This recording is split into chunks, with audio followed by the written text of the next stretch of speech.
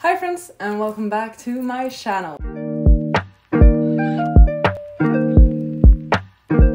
Today I will be doing my August TBR, and I'm so excited about it because I have a fun and scary challenge, and I'll also be participating in the Tropeical Readathon, one of my absolute favorite readathons of all time. I won't be randomizing my TBR this time, mainly because, as I said, I have this one challenge and I have the Tropeical Readathon. Randomizing, adding that to this thing will be too much. You might have seen in an earlier video where I celebrated my 2-year anniversary in BookTube. What I did in that video was I was looking at the last year's TBRs. For every book I had not read, I gave myself a tally, a point. Those points turns into punishment prompts. That video sort of freaked out. If you ever want to see someone literally give up editing a video, check that one out, because that's what happened. I gave up. Like, it was too wild. Basically, I got a total of 50 unread books. The original plan was to draw a point for every 3 books. That would add up to like 16 or 17 prompts, I think, which is just insane. So instead, I'm gonna take these 50 books, divide that number with 10, and we will draw 5 punishment prompts today. These are punishments that I will need to do in August. I'm hoping to do it like a week-long thing where I can vlog it as well. We're gonna have to see. So not only am I doing a really epic readathon in August, I'm also doing some punishment prompts. Let's start by drawing the prompts and deciding on my punishment TBR first. Okay, I put the notes in another jar. I don't have another jar, I have another pot. So I put like the 15 prompts or something in this pot. It looks like a huge coffee mug. It's not, it's a pot for plants. But I have the prompts in here, so let's draw some prompts. First one. So first punishment prompt is read Gemina. Okay. The main thing from my video where I went through all of my previous TBRs is that I have Gemina on so many TBRs from the last 2 years and I still have not read it. My main goal is to read it, so this is perfect. This is the book I need to read. I've had it on so many TBRs. I don't know, like we're in the double digits at least. And I am super excited about this because I really did enjoy Illuminate. For some reason I never get to it. I keep putting it on TBRs and I keep not reading it. But damn it, I know I've said it so many times before, but damn it, I'm gonna read it this month. That's the first punishment prompt. I'm very happy about that. Let's move on. Coffee cup. This one. This one is calling to me. What will it be? Book I regret buying. I need to have a look on my shelves. Okay, there's one book that I maybe regret buying. I'm not certain. I don't really regret book buys. And if I do regret them, it's after years of trying to read that book and never getting to it and then deciding to DNF it. So this is one book I bought actually this year. And I bought it during the Swedish book sale, the huge book sale, where I completely broke my book buying ban. I don't majorly regret this, but I don't think I will love it. It's not what I typically read, and perhaps I should have also gotten it as a paperback instead of a hardback. The book is Box by Camilla Läckberg and Henrik Fexeus. This is a Swedish book written by a Swedish author duo. They started writing a series together like 2 years ago or something. This book was on a huge sale. I personally love the cover. Obviously my favorite color is red. I do think it looks pretty cool. It's some sort of mystery about a woman that is found dead in a box that has a bunch of swords in it. The police sort of have to work together with a mentalist who is an expert in like body language and magic. I don't think I've looked up reviews for this one actually. I have not read anything by either one of these two authors either. The reason I regret buying this is because I typically don't read Swedish authors except for that one guy. I haven't had the best of luck when I've read Swedish books. But I was intrigued by this one. I've heard some buzz around it when it first was released. As I said, I like the cover as well. I'm intrigued by both of these authors. It is quite a massive book. Like, it wasn't expensive. It was on this huge sale, so that is fine. But it's quite a massive book, and perhaps I should have waited and gotten it as a paperback instead. But I guess this works as a punishment. I'm not excited about it, and I could have probably saved the shelf space from not buying this one. Okay, next up we have... Oh, dropped it. I'm not cheating, I'm promising. Oldest on want to read list. I think I already know which one this is.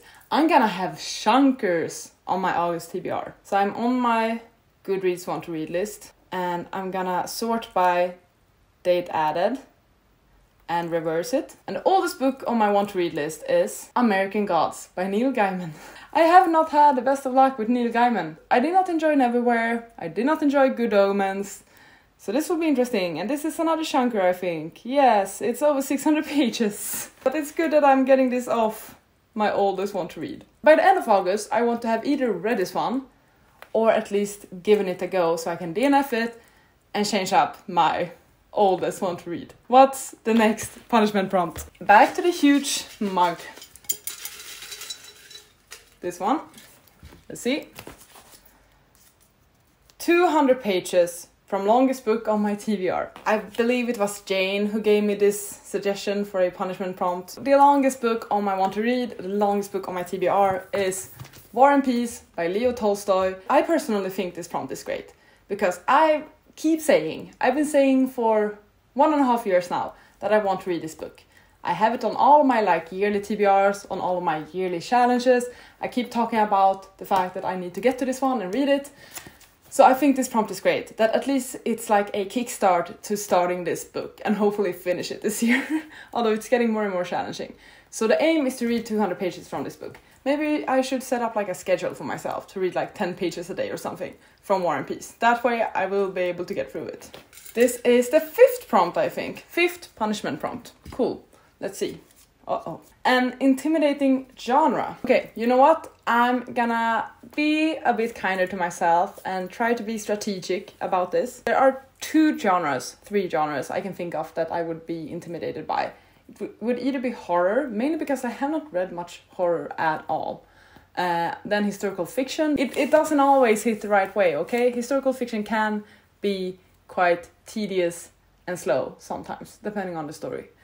Or the 3rd one, classics. I'm gonna go with a classic because I want to go with a shorter book. I will listen to The Great Gatsby by F. Scott Fitzgerald, and that is because it will work out in my TBR for the Tropeical Readathon. Those are the 5 books I must read to complete my punishments. I actually did quite well last year with my punishments. I did complete all of my punishments, so I'm hoping that it will go well this year as well. Let's now move on to the fun part, the Tropeical Readathon TBR.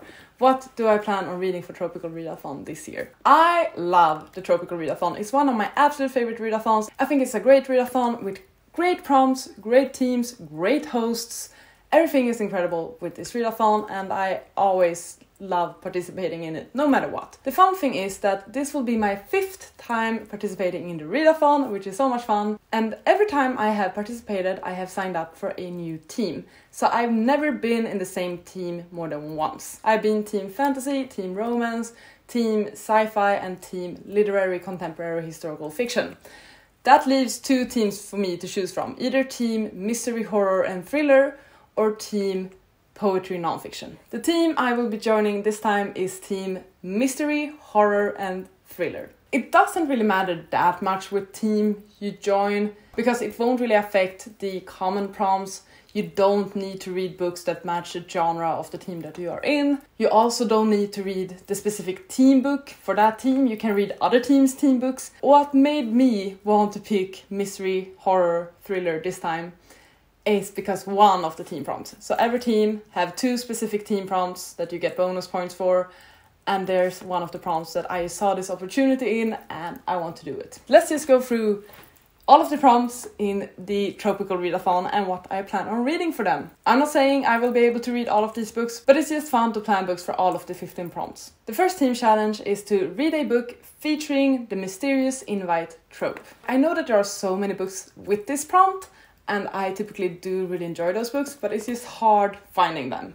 You don't always know. The one I'm gonna go for this prompt is The Cousins by Karen M. McManus.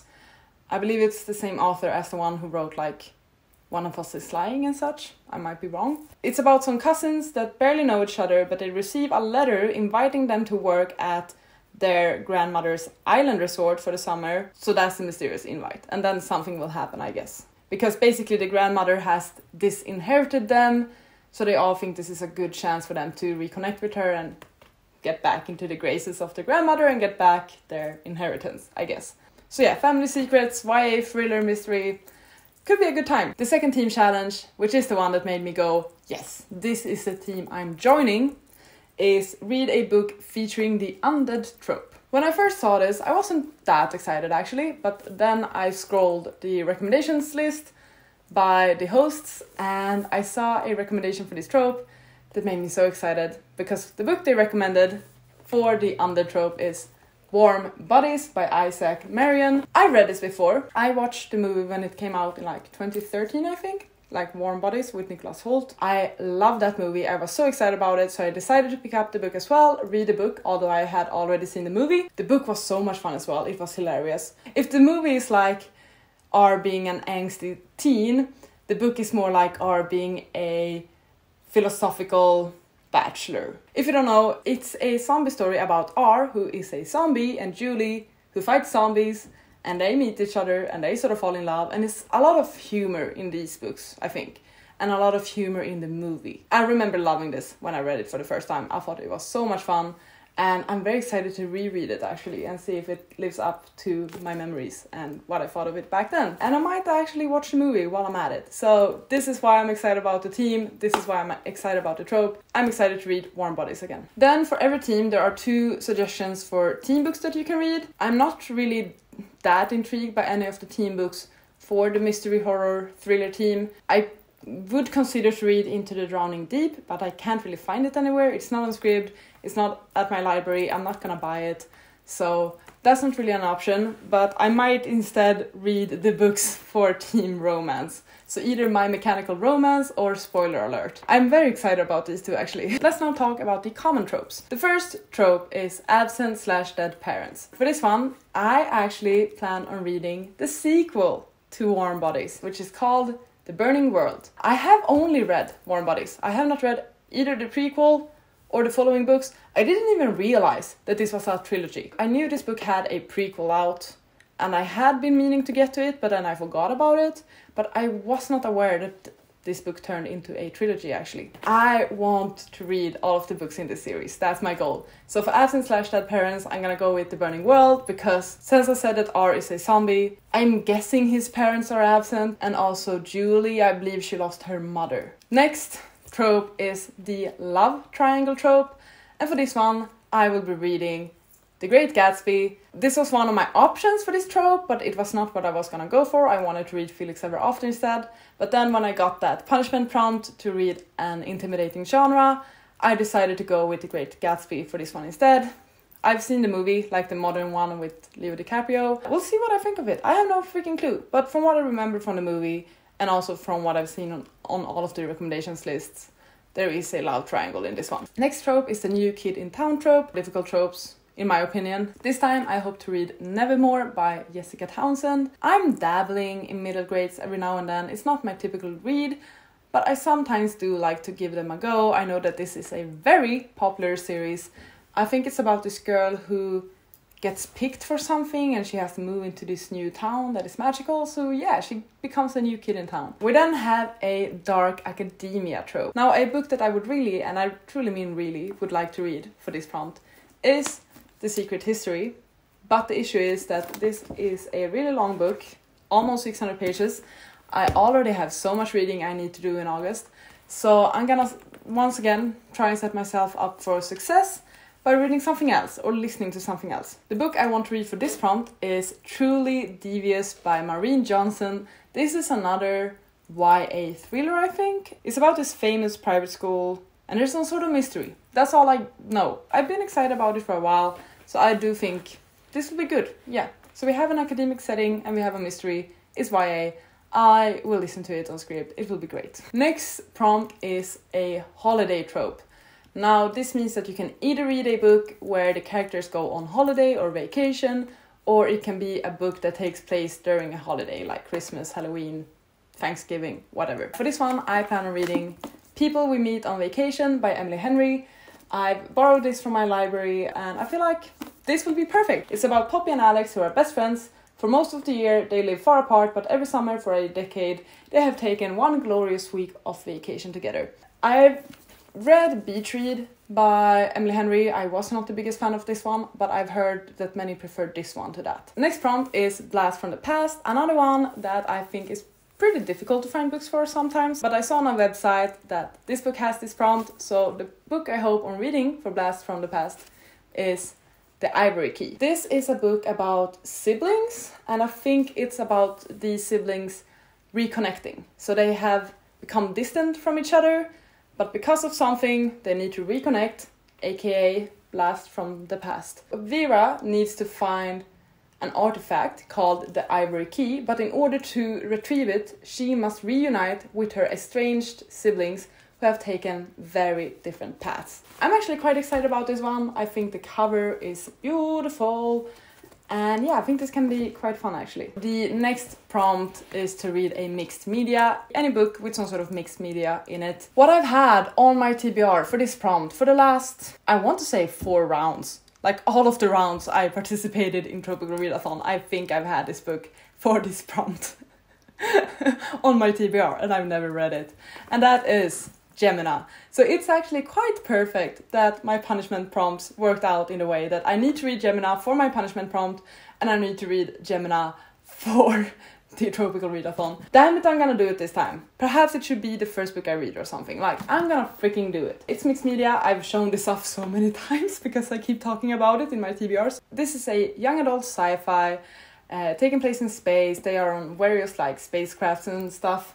And the story is told through documents, chat logs, surveillance footage, random pages, photos, like all of that. Like, it's documentation and it's super cool. It's the second one in the Illuminae Files series. I adored Illuminae. It was so much fun. I gave it 4 stars. I love the characters. Like, it was hilarious. And I'm hoping that this will be even better. We're following new characters in this one, although I think the characters from Illuminae will have some cameos. And I think it will be a really good time. So even though it's a chunker, even though it's over 600 pages, I do feel quite confident that this will be a quick read, mainly because of the format, because of the mixed media format. It took me 2 years, but I'm gonna freaking read it now. Next prompt is to read a book with an apocalyptic or post-apocalyptic trope in it. And for this one, I plan on reading New Hunger by Isaac Marion. So this is the prequel to Warm Bodies. So I'm reading Warm Bodies, I'm reading Burning World, which is the sequel, and I'm also reading New Hunger, which is the prequel. So out of those 3, I hope to read in August. It will be so much fun if I can do that, because I remember loving Warm Bodies so freaking much, both the movie and the book. So I hope the other 2 books can live up to that as well. This is a trilogy actually, so there is a 3rd book called The Living, I think. And it was released like 4 years ago, in 2018 I believe, but I can't find it anywhere. I don't know, I need to do more research for where I can order it, because I don't believe it's on Amazon and I don't believe it's on any of my like Swedish bookshops. Next prompt is to read a book featuring found family. This is a trope I love, and I do have a long option, a difficult option for this one, or an easier option. Now, the book I would love to read for this prompt actually is Rule of Wolves, which is the sequel to King of Scars. And you might be thinking, well, Charlotte, have you even read King of Scars? No, I haven't. I'm hoping to read it now in July, actually. I need to finish my current read, and then I actually plan on picking up King of Scars. That will be my next read. So hopefully I will finish King of Scars before August, and then it would be great if I could pick up Rule of Wolves, actually. Typically, when we talk about found family and the Grishaverse, everyone thinks of Six of Crows, which it definitely is, but I've already read Six of Crows and Crooked Kingdom. From what I've heard from many, is that King of Scars, like this duology, is also found family. Another option is actually to listen to the book The Foxhole Court. No clue what it is about, other than the fact that it is found family and it's available on Scribd. Some other options I'm considering is The Gilded Wolves and A Long Way to a Small and Angry Planet, but these are neither available on Scribd or at my library. A third option I have considered actually is Percy Jackson and the Lightning Thief. I have not read this one.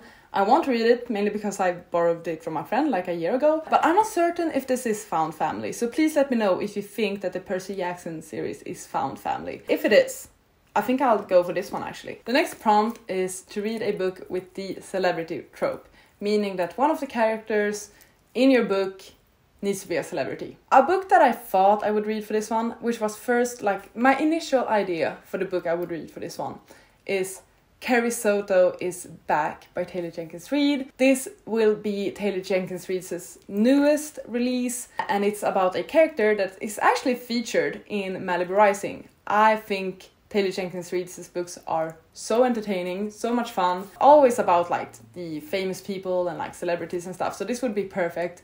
Carrie Soto is like a tennis star who was the best tennis player in the world, and then she stopped competing, but now she wants to make a comeback, I think. So definitely hitting that celebrity approval. But the issue is, I thought this book would be released earlier. And I knew it was being released in August, but apparently it's being released on August 30th. If I even were able to get a hold of this one instantly, I would have 2 days to read it. If it was possible, I would love to read this book for this prompt. Another book I have considered to read is Americana by Chimamanda Ngozi Adichie. I know I butchered that and I'm sorry. It's about this woman who runs like a blog where she discusses race and racial issues, I think.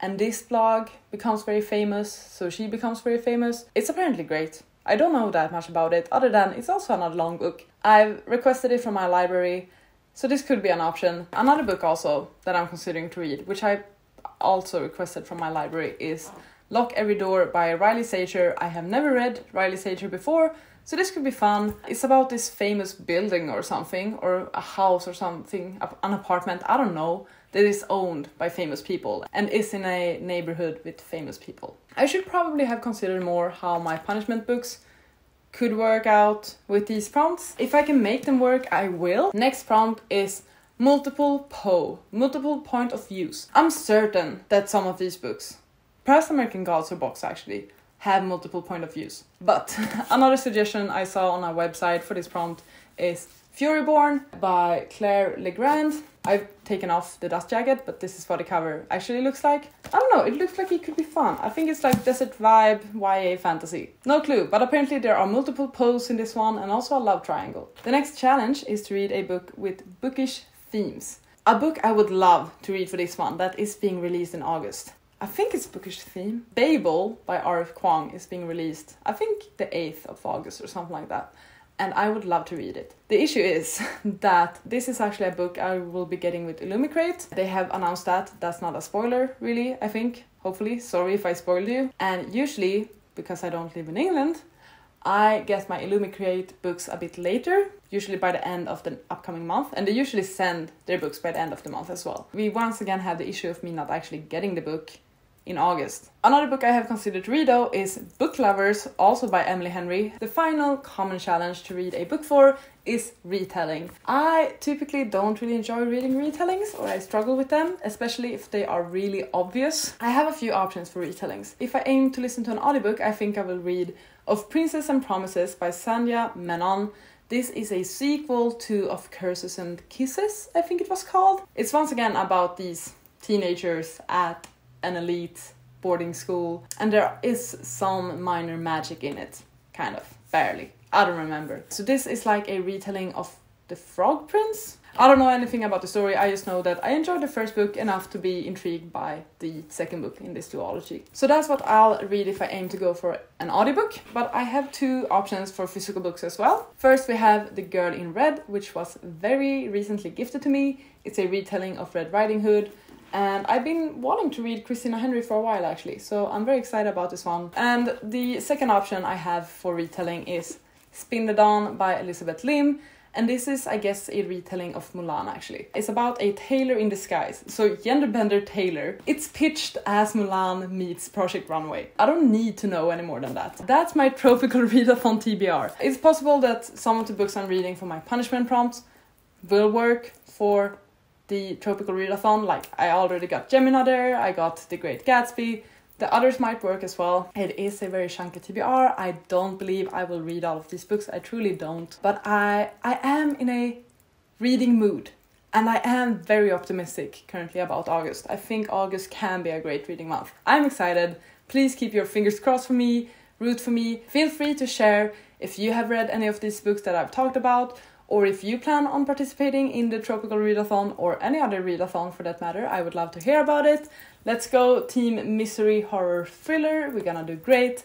And I'm very excited. Also wish me luck regarding these punishments, because I'm gonna need it. That's it for now. Thank you so much for watching this video. I really appreciate it. Please take care, and I'll see you on the next one. Bye! You gotta just go for it. Don't think about what comes